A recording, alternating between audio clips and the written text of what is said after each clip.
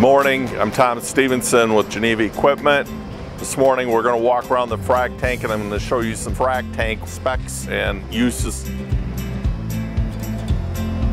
So it's a piece of mobile equipment. It's a liquid storage tank.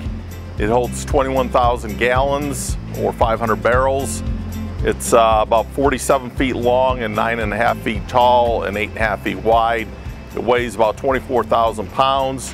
When we go to pick it up, we're going to need about an 8,000 pound lifting capacity to pick the front end up. These tanks are used in the oil field. They're used for anything liquid, oil, frac gel, frac water, whatever. In construction, they can be used for dewatering or water supply on a construction site. In agriculture, they can be used for diesel fuel, liquid fertilizer, or water.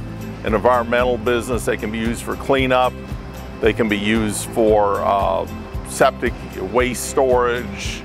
There's a variety of uses. Like I said, it's essentially a 21,000 gallon liquid storage container. Thanks for watching the video today. I'm Thomas Stevenson with Geneva Equipment. We'll see you next time.